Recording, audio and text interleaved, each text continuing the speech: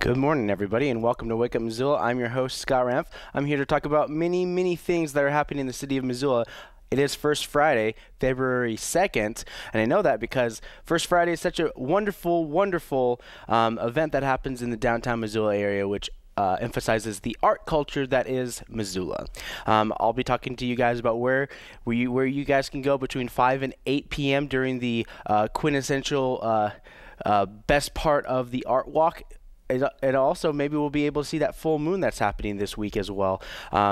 So I got a Flagship Friday video for you guys. I got City Council where MCAT also was part of the meeting as well. So we'll talk about that. And we'll talk about how the city of Missoula is moving forward with solving the homeless problem here in Missoula. What else do I have? I have events. I have other things. But one thing I do not have is the long-winded news segment I usually have.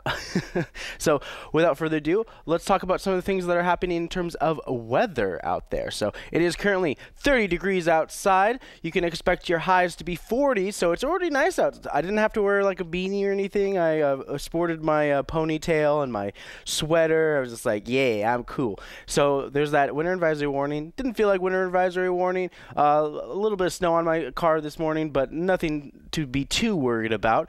Tonight, that chances of rain is going to be mixturing to 30%. Saturday rain is likely on Saturday. Saturday night, you have that rain-snow mixture with a low of 28 degrees. But pretty much, you're going to be staying among highs in the 40s. And then it will basically kind of stay that way throughout the weekend as well.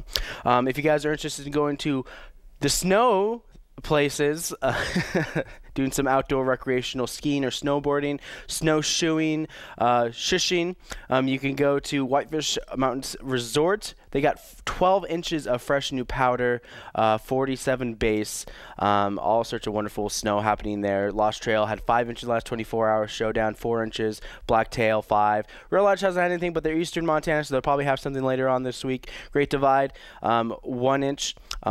Snowball had 3 inches of fresh new snow, so if you guys are planning on going there, Discover Ski Area had a fresh powder of snow, and you can expect some more snow happening because you have that 100% chance of rain as well. Maverick Mountain, 2 inches. Bridgeable didn't have anything trending past Ski Area. There's just no hope for that place, so don't bother. So it's going to be a wonderful day, but without further ado, let's talk about some of the crazy movies that are coming out this week. This is time for it's time for Pre-Critic. All right, so starting off with Helen Mirren is back from her stint of lucky number Fast and Furious 7 to reenact the life of Sarah Winchester. Or was it Fast and Furious 8? Who cares? No, I don't keep track. Winchester has other actors in this movie, and it follows this old lady going crazy as the guilt over the death of people from Winchester guns. Her family built these popular killing machines in the Old West, and this movie follows her guilt as she inherits their wealth and all that goes with owning a company which makes money off of killing people. But of course, the Winchester is now mostly associated with romanticizing the guns that won the West and fought during the Civil War, not the guns of the people. But let's not get into that because this movie probably will. Foreign films, because there's no other movies coming out this weekend. Basically, imagine a movie from a perspective of an adult woman who loses her lover. His family's daughter, who just happens to be the same age as her, bans her from attending her boyfriend's wake. This movie, it's a foreign, artsy film that follows this lady throughout her journey to reinvent herself and perseverance through a difficult time that follows the death of a loved one. You know, don't worry. You won't have to see this movie since it probably won't be playing in any theaters around town. The Cage Fighter. As we get closer and closer to February and the Oscars, new movies are scarce, and The Cage Fighter is not a movie. It's a documentary that follows the aging man who goes back to fighting for money. His family is not so on board with this, and he risks everything to follow his dreams. This sounds basically like Rocky, but it's not. It's a documentary, and I watched the trailer and just like, this totally feels like just a random movie. So, you know, not sure how to feel about this movie. All right, the end. That's about that. I have a Flagship Friday video for you guys this week, and it's basically making fun of Weebs. So without further ado, here is Flagship Friday from C.S. Porter. And when I come back, I'll talk about everything you guys need to know what's happening in the city of Missoula pertaining to homelessness. What is this? I don't know. What is it? I am.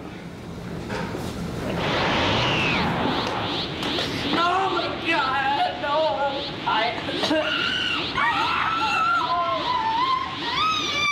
What are you? I'm an otaku. What's an otaku? A fan of anime. So you are a weeb.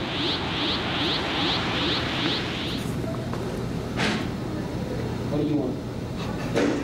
Ethan! Ethan! Ethan, come here! Come here, Ethan! Ethan, hurry up! Attack! This is slavery. Just attack!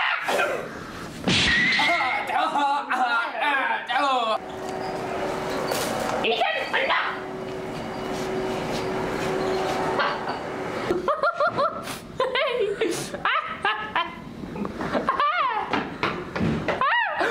What is this, Sonic X? I can't lose. Maximum speed! What am I? What happened to me? Psst, psst.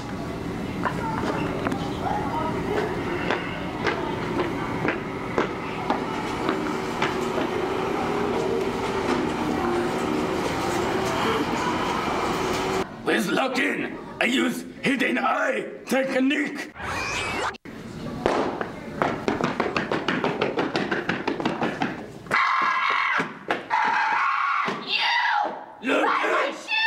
That's my job. You dare talk back to me! I'm your master! Tie my shoe!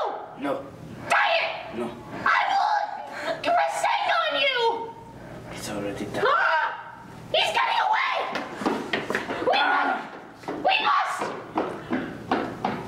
Maximum speed. No! We must charge up for this battle!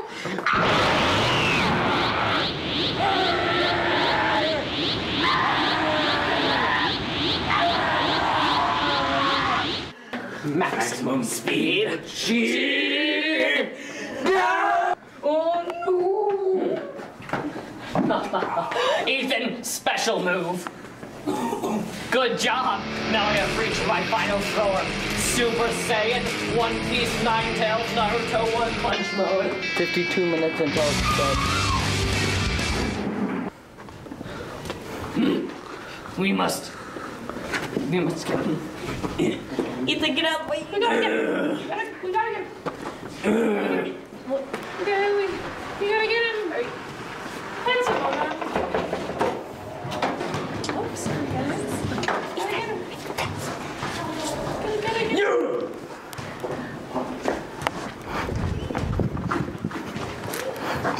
Yeah? You killed my father.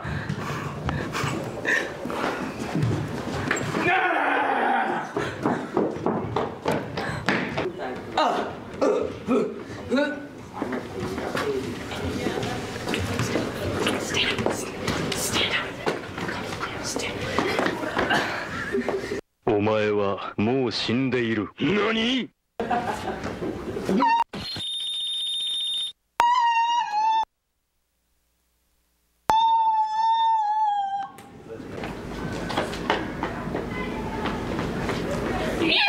You left me to die! No! Oh! You know... You left me to die! Ethan! Attack! Attack! Attack! Secret eye! Starring gun! Attack!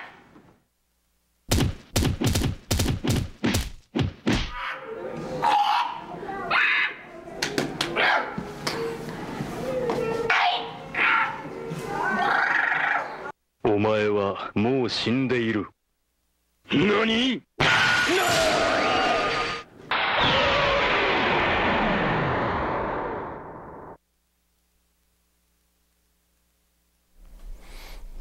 All All right, now how can I top that for the rest of the show? All right, so let's talk about some city council. So the city of Missoula's 15-year cable television franchise agreement with Charter Communication, in which they inherited from Breslin Cable, which was bought out by Optimum. Basically, a lot of things happened within like the 15 years of this negotiation. So this is the first time Charter will actually be part of this negotiation for a renewal. So to prepare for an upcoming franchise cable renewal negotiation with Charter, Missoula Community Access Television, known as Missoula's Community Media Resources, wishes to contract with the Buskey Group from Sacramento, California, to conduct a community needs assessment regarding cable television needs in Missoula. The community needs assessment is an essential component of the preparation that is necessary to facilitate successful cable franchise renewal. So basically, this whole point is where the Buskey Group is going to be trying to get people together to determine what they want MCAT to be in the future for the public, because it's a public access and we want to know what kind of public utility MCAT will be for the public. So basically, Steve Johnson and Joel Baird talk about this, and this is that. To follow the city's directive to engage the Buskey Group to conduct a community needs assessment. We feel like we can't do due diligence to what is likely to be a 10-year out contract without taking gauge of what the public needs and wants from MCAT in the coming decade. And Sue Buskey's group has 30 years of experience in doing just that. What she plans to do is meet with the city senior management team on the contract negotiations with the cable company to hold leadership meetings and then focus groups and then online surveys. And the questions will be like, where do you see telecommunications going in the city of Missoula in the next 10 years? What interest do you guys have? You guys know that MCAT is moving into a brand new building in the year 2020 with 3 other partners, including the Missoula City County Public Library. It's going to be a very high-profile move for us after living what will be 30 years in the old Missoulian building around the corner. So for us, it's a very exciting intersection in time, and we're very eager to see what the public has to say about the new MCAT in the 21st century in the new library building with the Children's Museum, Families First, Spectrum Science Discovery Center, and the library itself.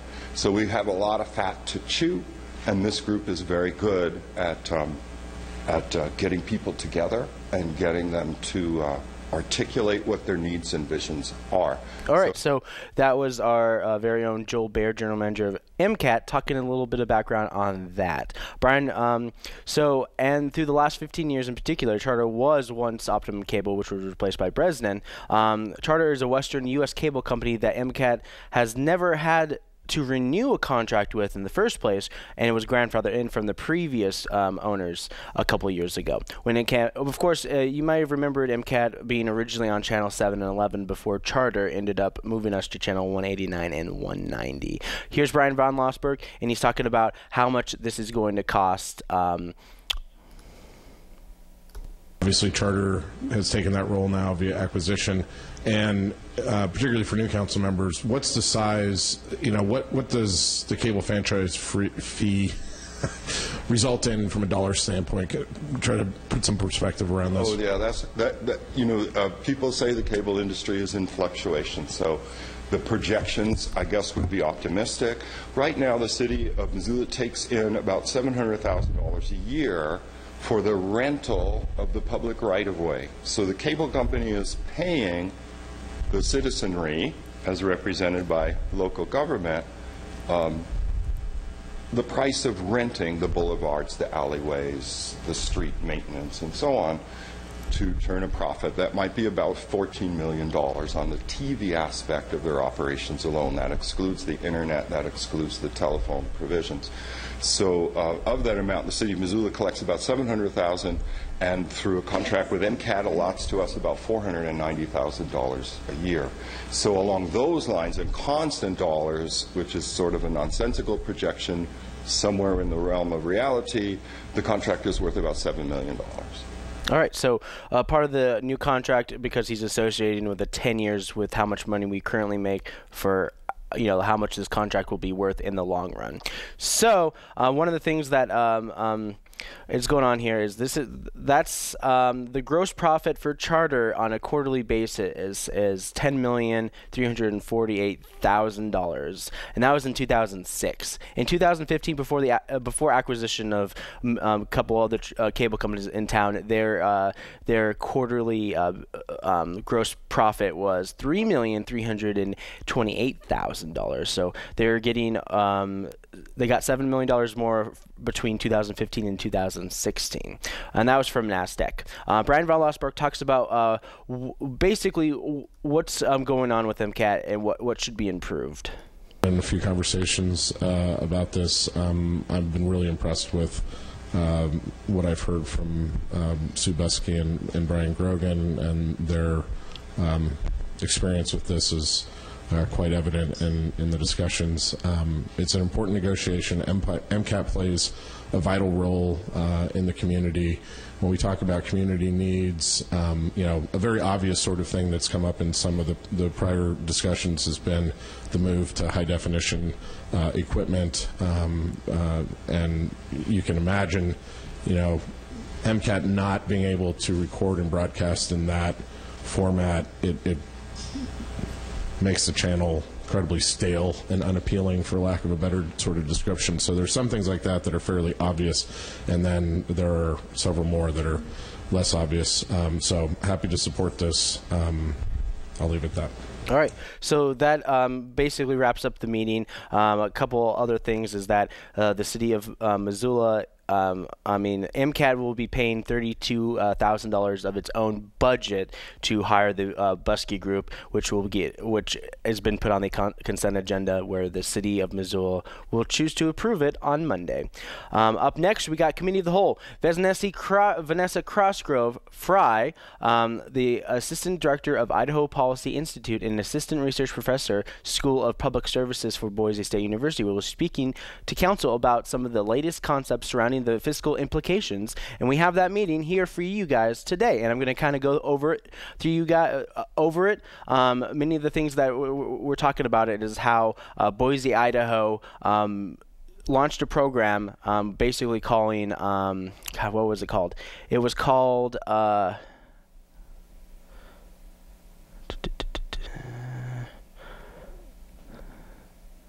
I'm trying to pinpoint the right name for it.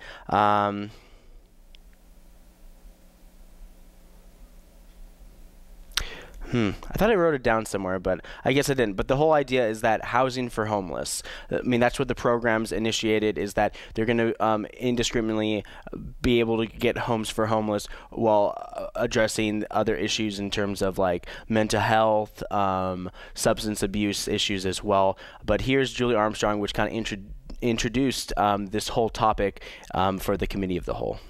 I think we're losing the battle on a couple fronts, and I think it's important that we refocus on those fronts, and this is the business practice and the math behind that concept. And she's very eloquent and very smart, and I encourage everybody to ask questions throughout the presentation instead of waiting. And at some point, if this goes on for very long, we will all recess and take a little break here and there, and Brian has agreed to make sure that we're not all falling asleep. But please ask her questions. The data she's going to give us today is primarily data from Boise, only because we're not able to get the exact numbers and data yet here, but Aaron's department is working on that very diligently. The data is extremely similar, I'd say within 5 to 10% of the cost. So the numbers she's going to give you today are representative of the cost savings, and they are significant. And I think there's going to be some raised eyebrows in this room when you hear the numbers. So I will let Vanessa take it from here. All right. So Vanessa came and visited the city of Missoula on Wednesday, maybe a little bit early. I don't know her schedule. She talked about how Boise, Idaho dealt with the homelessness in 2015 and what some of the ongoing things. So this is some of the background stuff that she was talking about. Time and since then, I've been really interested in how we can better use our very few resources we have in the public sector, right? What are we doing with our resources? How are we allocating them, and how can we do better than we've been doing? And so that's why the city ended up coming to me and saying, hey, can you help us understand this? We've been looking at it from the social sector side, but what if we looked at it with more of a financial lens? So I'm going to go through some stuff with the city of Missoula that you know about, and then present some numbers that are based on the experiences in Boise, but based on the numbers of a project to address issues related to chronic homelessness here in Missoula with 25 people. But you'll see that. So we'll just move along here. All right. So that was Vanessa Fry, and she's just starting getting the presentation going. As of 2017, 344 homeless folk were identified, with 42 or more that are considered chronic homelessness, which consists over a year, which usually if somebody's been homeless for over a year, that's when they're considered chronic homeless, but also with mental and substance abuse factors thrown in there as well. Vanessa Fry thinks this isn't a one solution fixer in terms of just looking at the numbers, and this is her once again. If we think of our whole community and we say, we want to use our resources to make our whole community better, that's kind of obscure, right? But then we can start thinking about, well, we want to really target our resources to people that are in some sort of housing crisis, housing instability. And we can target it on it more and say, well, we really want to look at people that are experiencing homelessness. And what I'm doing here is I'm taking that target in a little bit more and saying, well, I'm going to focus in on those people that are experiencing chronic homelessness. And we know that those are some of the most vulnerable people in our community, and as I just said, they're using the vast majority of the resources we have available. And this presentation talks a lot about numbers, and but I want us all to recognize these are people, right? So we talk in the aggregate, we talk in the average. We need to recognize that even though we're targeting in, we can target in further to the individual. And if only we have the resources to help Vanessa Fry every day on a daily basis for my needs, right? So that's the idea of trying to target in, but I want to kind of give you a snapshot of what someone's experience actually is.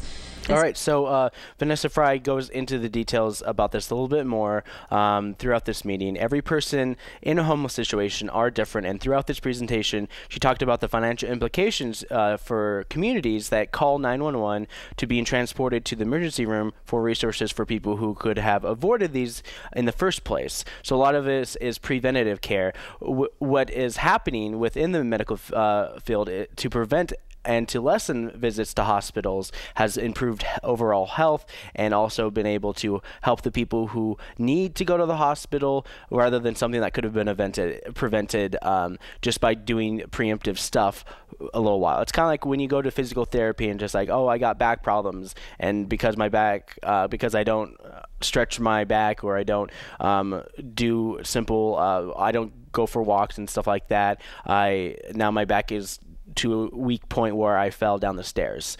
That kind of thing, where the kind of this thought process was actually used in what being done for providing assistance to those in need that would drastically reduce the $50,000 emergency room visit that these folks clearly don't pay, which is usually a cost that inherits into the community as well. So Brian von Lossberg talks about the costs associated with these folks within the criminal justice system.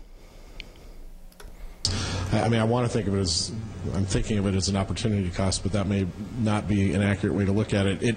There's a cost to the overall system where the system is overburdened with people. We're seeing this here every year. I've gone through budget cycle. There's been a talk about sort of the backlog how do you capture those do you try to capture those sorts of costs, or it would be difficult to assign values to them? I'm not sure how you would.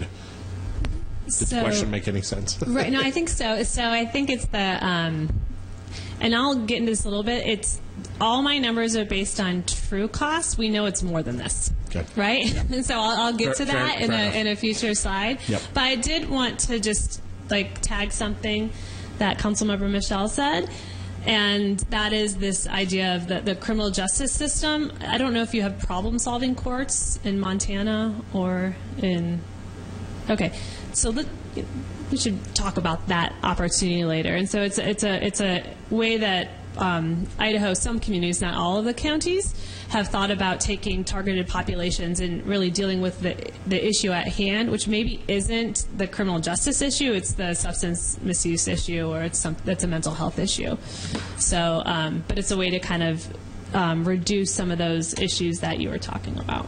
Yep. Some of the trends that have been happening in the city of Missoula on its own is that in terms of people who are usually being arrested for disturbing the peace, that seems to be like a very just like broad thing. And in terms of like going to the justice system, a lot of times it's like you give a ticket to somebody who can't pay a ticket, so they accumulate these tickets over time until they go to jail, but they're not a threat to other people. That's the thing. They're just there. And a lot of times is that if you just put them in the jail with other people, it doesn't really solve the problem. It just kind of puts them there, and then they're out again, and then they just it's a cycle that never seems to really stop. And it's one of the things that the city of Missoula is also looking into to figure out.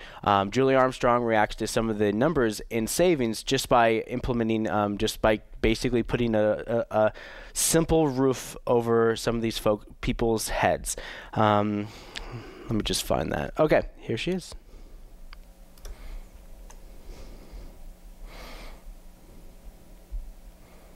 Okay, so the video did not play, darn.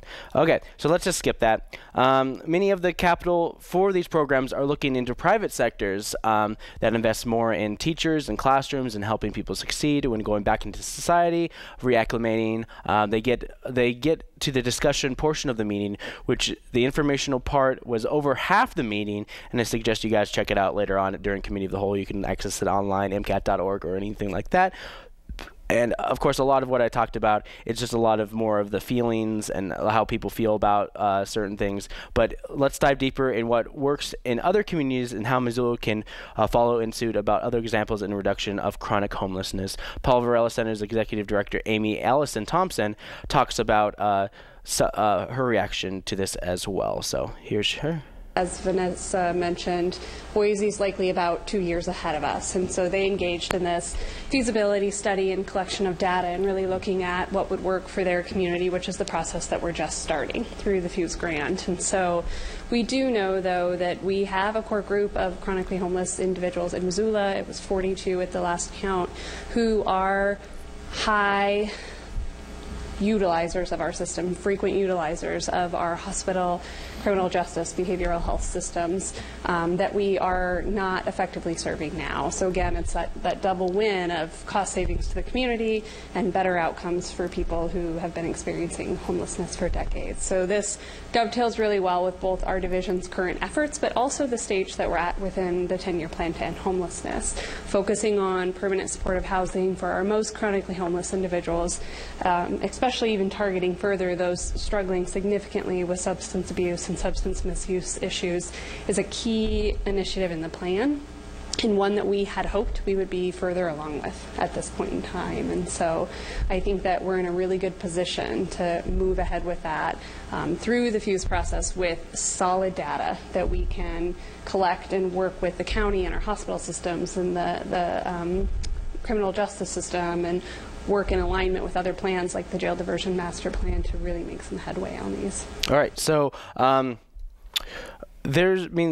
lot of things are being done in the city of Missoula. That's definitely a thing that's happening here. And one of the biggest issues is that is the reason why we invited Vanessa Fry into our community to talk about this, is trying to figure out a way where instead of doing I guess in a lot of ways doing reactive care, we're trying to do things to help people that may fall into that realm of chronic homelessness. So a lot of ways, Gwen Jones talks about housing people who do have substance abuse issues, otherwise known as wet housing.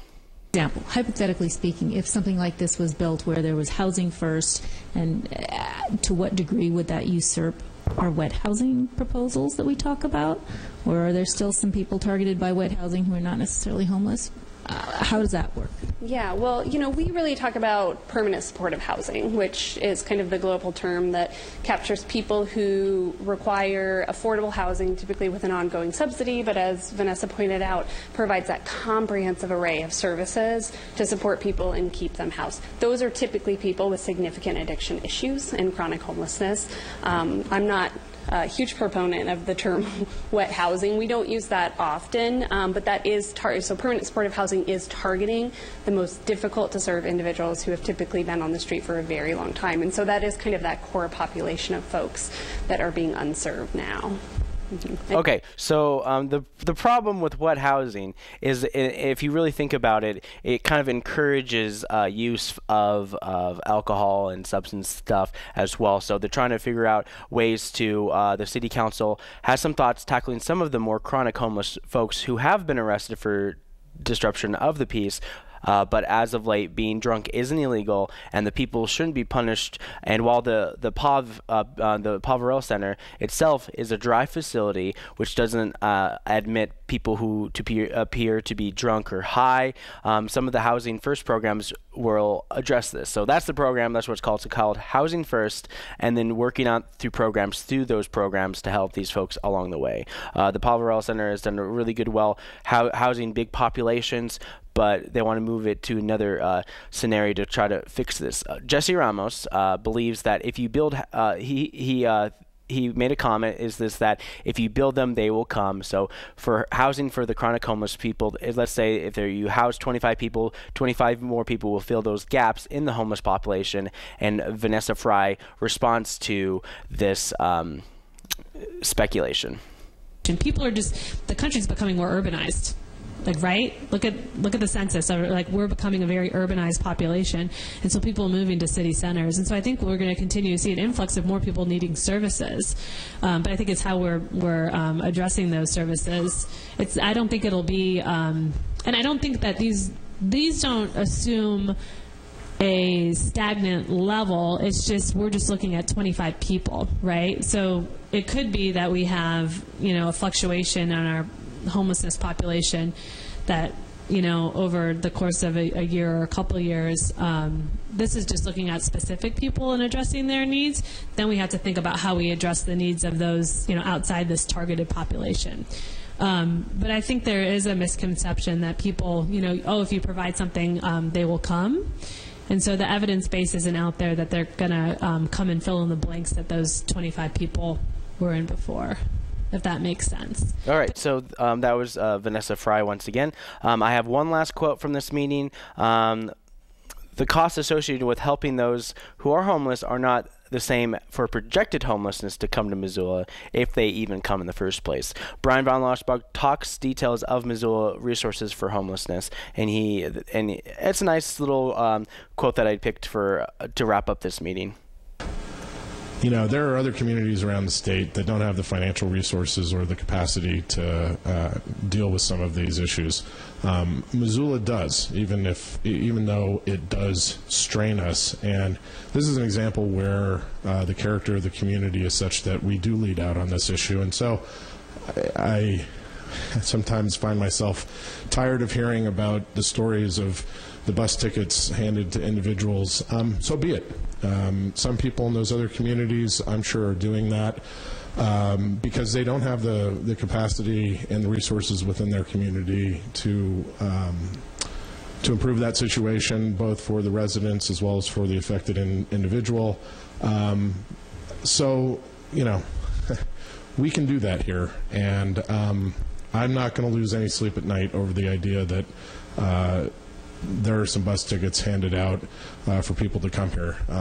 In many ways, it's actually a sign of, I think, as Gwen was referring to, the compassion and character of the community. And we can do this in a way, and we can be smarter about the way that we do it, such that we're incredibly fiscally responsible in the way that we deliver care and act on our values. So with that, Julie. All right, so if you really check out the numbers and the overall population of the city of Missoula, 344 homeless folks, 42 chronic homeless folks in the city of Missoula. I'm sure you've probably seen them in around the city of Missoula as well. If you've been around the downtown area, you probably see a couple of regular familiar faces that are on the street. But one of the things is, God, it's just I don't know. It's just a very interesting thing just to kind of think about where the city of Missoula is going and what a lot of the resources that are in place to help people basically who are going through a rough patch in their life. Yeah, this presentation was, a lot of it's based on math and how much money the city of Missoula can actually save, and a lot of we're in the 6th year of our 10-year commitment to end homelessness in the city of Missoula. And just because you're homeless doesn't mean you don't have a roof over your head. A lot of these folks are staying with friends, staying with family, basically in and out of the POV now and again. And then, of course, you have the chronic homeless people that are being addressed through these as well. And you can watch this whole meeting at the committee of the whole meeting. All you got to do is go on to ci.missoula.mt.us, and this is a great resource for anybody who really wants to learn about homelessness and how some of the solutions that they did in Boise, and some things that'll work and some things that won't work. But in a lot of ways, if you, the biggest thing I want you guys to take away with it is that it's cheaper to house a homeless person than it would be to pay for the medical costs. So with that, I'm going to end that, and we have a couple new programs going to be airing on MCAT. And when I come back, I'm going to tell you guys what's going on in the downtown art scene for First Friday. So stay with me.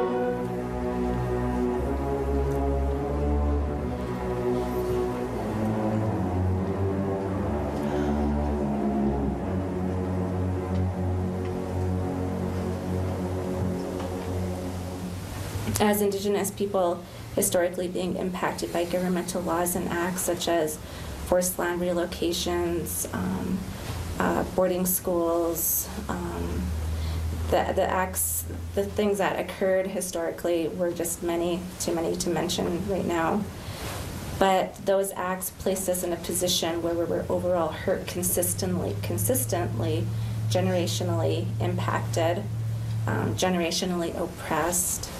Today we call this generational hurt, that intergenerational trauma. Our Indigenous history is not just history, that history has rippled through my blood and my people's blood, and we're now dealing with the aftermath and much more. So personally speaking, I can definitely say within my family, I have a murdered family member in Canada. So that is, where I'm from, and we have in Canada a database that actually acknowledges missing and murdered Indigenous women. And right now that count, the last time I looked, was about 1,181 missing and murdered Indigenous women, and this database just started. The costs of wildfire are pretty big. The question then is, well, what do we do? Right? I don't know what to do because I'm an economist, not a forester, but I can tell you the basic structure that we need to look at, right? So if you think about fire and how bad is it, well, you got 4 components. You got the spark, right? So most of the time that's lightning. We don't got that's going to happen, whether we want it to or not. But there are some human-caused fires, so don't be stupid. So that's the way to deal with that. Second, on the fuel side, right? So you have spark. Well, you need to have something for it to burn. That's where a lot of the stuff that I think people talk about is how much fuel is left in the forest due to suppression activity, due to changes in harvesting practices. So there's ultimately a large discussion about, well, what kind of fuel should we leave in the forest? And of course, then there's the climate, right? So sparks and fuel are always in the forest, and yet we don't end up with the big forest fires every year. So what also changes? Well, when it's 90 degrees every day and doesn't rain for 2 months, climate matters, and you end up with a big fire season. So obviously we have to think about what's happening with the climate. And then the last, of course, is suppression. We went to a workshop early in the book festival, and gosh, what did the gal call it? It was kind of like her secret team or secret society. She had a special name for it.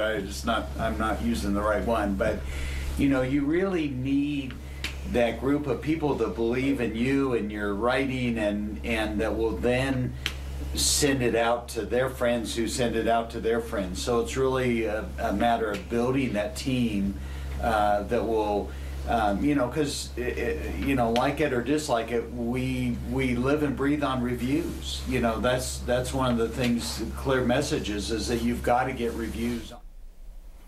Hey guys, welcome back, and now it's time to talk about your art guide throughout the city of Missoula. We're kicking things off with the Radius Gallery. Radius Gallery is a gallery in the downtown Missoula area among all these other galleries that will be in the downtown Missoula area. Before I get too cheeky, starting at 4 p.m. presenting new works by 3 exceptional Montana artists in Radius Gallery's first exhibit of 2018. Hamilton-based artist Pamela Cogney returns to Radius with a new body of highly expressive abstract work in cold wax and in caustic.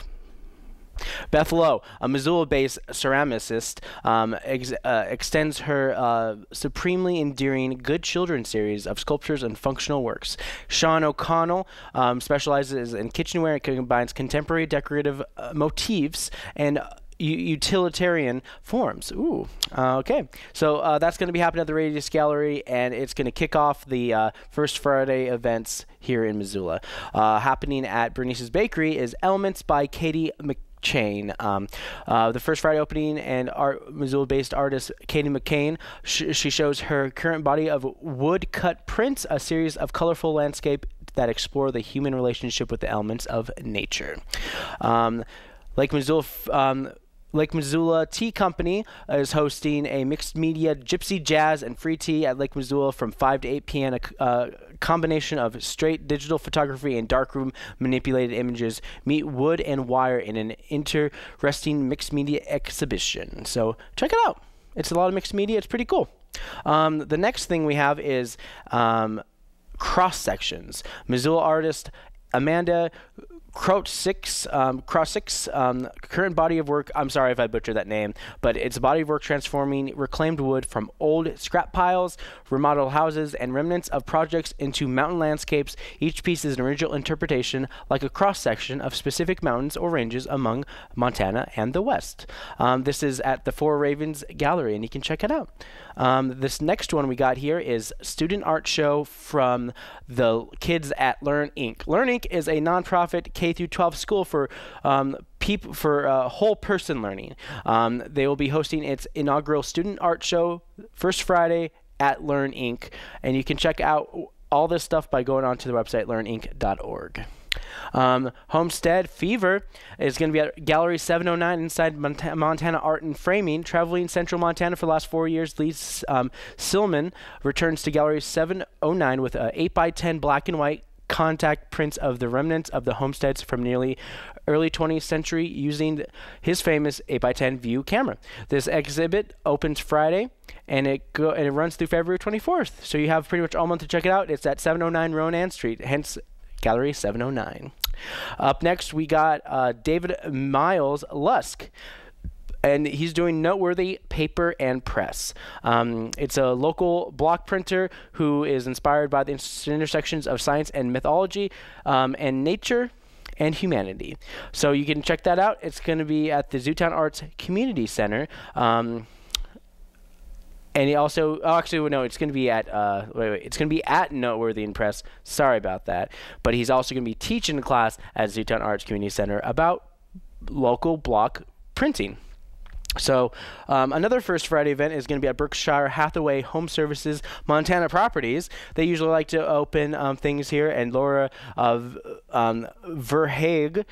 is Missoula, Montana's base photographer specializing in wildlife, landscape, and canines. Ooh. Her photographic style reflects her love of exploration matched with her passion for the outdoors. And she can also be found chasing the fading light of day with her camera in hand and her faithful plot hound, Darwin, by her side. So this is going to be an interesting art installation at Berkshire Hathaway. They always get interesting, eccentric people to do their shows, so it should be fun. Happening First Friday is Contemporary West. Going to be at the let's see here, and it's going to feature 3 artists here. It's Nicole Jean Hill, Meredith Lynn, and Lee Emma running join for their cross country for a collaborative show about the Contemporary West, and this is going to be at the Frontier Space Gallery. We got YMCA. They're going to be doing a Missoula Family YMCA at La Stella Blue, and it's basically all art made from kids aged 3 to 5 years old. And so go to La Stella Blue for your First Friday needs. Happening at the Artist Shop, harnessing the power and magic. So the Artist Shop is hosting a Pottery is Rich with Tradition. This is a major reason why artists choose to do clay as their medium, express their visions in form of narrative. When World War II ended in 1945, America and Japan decided to work together to build peace, and entailed closeness and sharing. One of the remarkable gifts that America received was a connection to the 2,000-year tradition of Asian ceramic art and craft. Japan used different style kilns and had very different approaches to beauty, so along with the firing efficiency, America ceramists learned to experiment with new ways of looking and new ways of making. And that's going to be at the Artist Shop. And before I get a little too ahead of myself, International Cups is going to be at the Clay Studio. International Cups 2018 at the Clay Studio of Missoula is an exhibit showcasing ceramic work that explores the infinite possibilities of ideas of just a simple mug or cup, juried by Sue Turrell, a nationally recognized potter from Montana. Ooh. Works by 40 artists have been selected from over 135 entries from all over the world. Accepted works are from the United States, Canada, and the Netherlands. So, International Cup 2018 reception happening at the Clay Studio of Missoula. You can check it out. It's going to be great. And that basically takes care of all your rundown of everything you guys need to know about what's happening for your First Friday events. I got an art clip for you guys. It's going to be amazing, and it is of all the art that you guys are going to be missing out after you guys miss the art auction that will be hosted on Saturday. So, Missoula Art Museum, here's a little taste of the art auction, Power.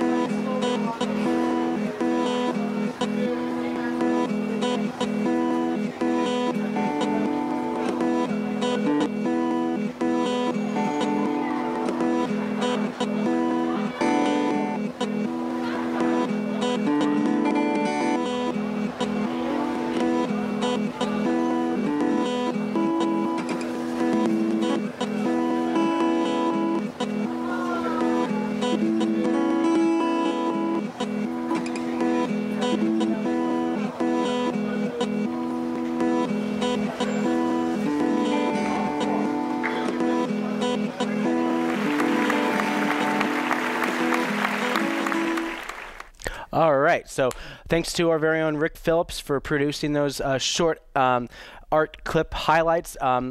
It's nice to get a nice representation of some of the art that comes through the city of Missoula, because you never know if you ever see some of the artworks that you have just seen for you in the future. But you guys won't see that particular art video after today, so... Oh, well, it'll basically all be over. It's all over now by the time you guys might be able to check it out one more time tonight. But it'll be art auctioned off happening Saturday from 5 to 8 p.m. with your events. I got a lot of events happening, and we're going to kick some events off with some of your early Friday events. The Wilma is hosting a series of Backcountry Film Festival starting now. It started at 7 a.m., so unless they got the AM PM switch, I'm pretty sure they did. Usually people are really bad about it, but you can go to the Top Hat online via logjampresents.com for tickets and more.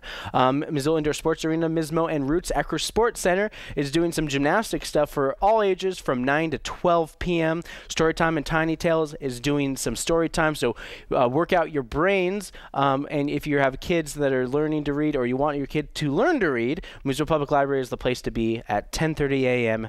for Tiny Tales. Storytime is for a little older kids from like 3 to 5, and then of course Tiny Tales is from walking to 3 years of age. Groundhog Day is all day, so today is actually Groundhog Day, and why not celebrate Groundhog Day by watching a marathon of Bill Murray's Groundhog Day.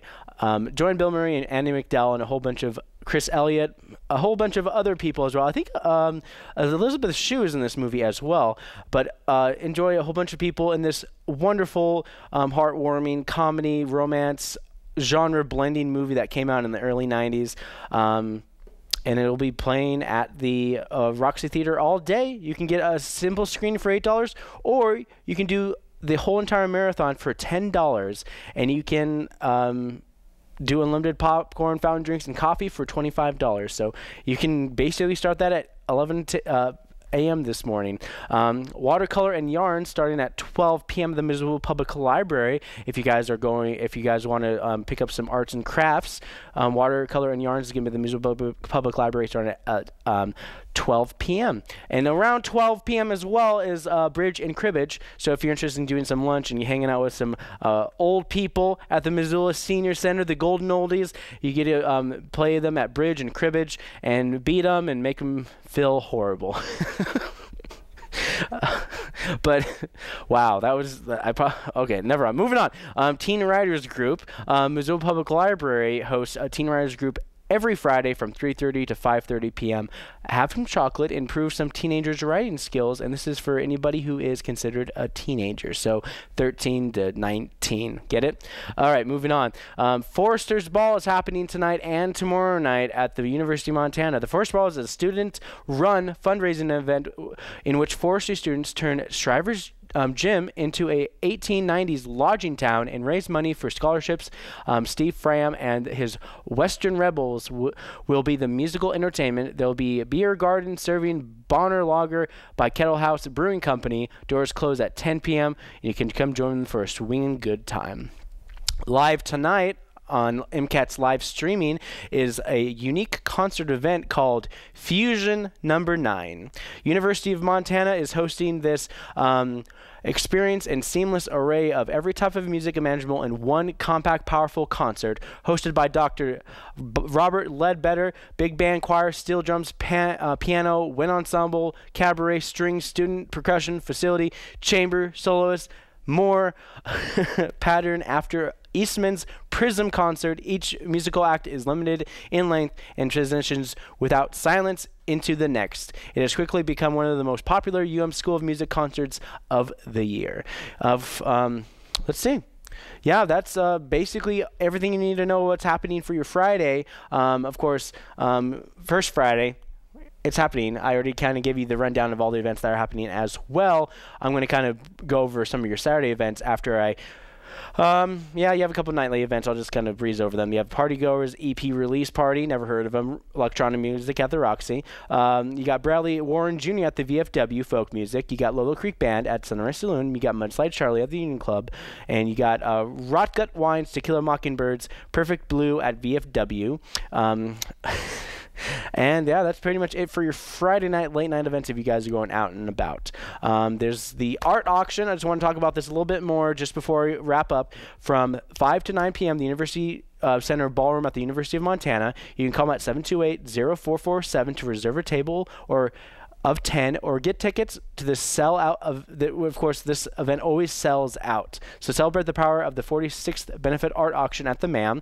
They believe that it has enormous power and ignites innovation, engage in next generation, transforms perspectives, and inspire a lifetime love of collecting contemporary art. Experience this energy and generosity of 80 local and nationally renowned artists who donate new and vibrant works this year, including John Buck, Beth Lowe, Stephen Young Lee, and Wendy Red Star. This benefit art auction provides critical for support for the Missoula Art Museum's contemporary art exhibition and education programs. Your bid at this auction supports the transformative work of artists and contemporary arts in our community. And of course, let's go back to some of the things that are happening Saturday morning. You can get your tax returns prepared for free at the University of Montana starting at 9 a.m. You got some Zootown kickers starting at 10 a.m. for kids 2 to 7 years of age from 10 to 1 p.m. And this is in Missoula Indoor Sports Arena. Register at MissoulaIndoor.com, or you can just drop in. Long pose classical figure drawing class. Missoula Fine Arts Studio is doing some naked drawing, so you have to be 18 and older to draw a life portrait of the model as well. And I don't know if you have to pay, because you have to pay the model. Sorry about that. Of course, MCAT stuff. MCAT is doing Saturday drop-ins from 1 to 5. They do it every single Saturday. It's for kids age 9 to 14 years of age. We do stop animation. We do some live action filming. You get to hang out with me and my coworker here, Neil, where we'll be making videos and showing kids how to make videos. It's a very openly creative, free environment. So the whole idea is like it's a drop-in. You drop your kids off for 4 hours for $10. Like that's like $2.50 an hour for like babysitting, and the kids get to basically make something or hopefully not break something. So, and that's what's happening there. But also, there's so much stuff happening here. As of yesterday, MCAT launched Spring Flicks. So, if you guys are planning on doing anything in the future, as in spring break, which is March 26th through the 30th, and I will be talking about this all February and most of March, more March than in February, but this is a basically camp.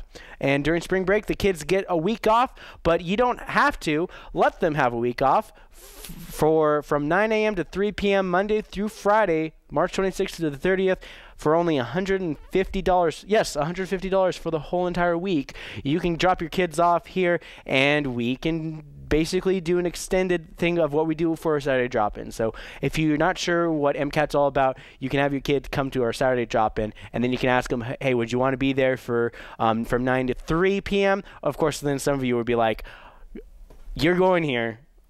I don't care. Just leave me alone. So that's just an interesting thing. So just think about it. It'll be on our webpage. You can click on many of our links. Go to MCAT. You can click anywhere on this page, and it will bring you to that wonderful link. You can go to How Do I Spring Flicks Camp, and it's never too early to think about spring. And it's never too early to think about Wake Up Missoula, because Wake Up Missoula has their own webpage, wakeupmissoula.wixsite.com/wakeupmissoula. So nice we made you write it out twice. It is a wonderful webpage full of content and videos and fun little gags for you guys to enjoy, including some interviews from the community, some dubbing stuff. You got some behind the scenes, and I suggest you check out our vlog from behind the scenes of our sports. MCAT will be live streaming the Fusion concert tonight, number 9, at MCAT.org, local live, and also we'll be live streaming the basketball game between Sentinel and Glacier from Flathead. So stay with us. Tomorrow on Facebook, you will see us streaming at 4:15 p.m. So like MCAT to get notifications of us live stream. So for Wake Up Missoula, I'm Scott Renf, and I hope you guys have a wonderful weekend. And that's about it for me.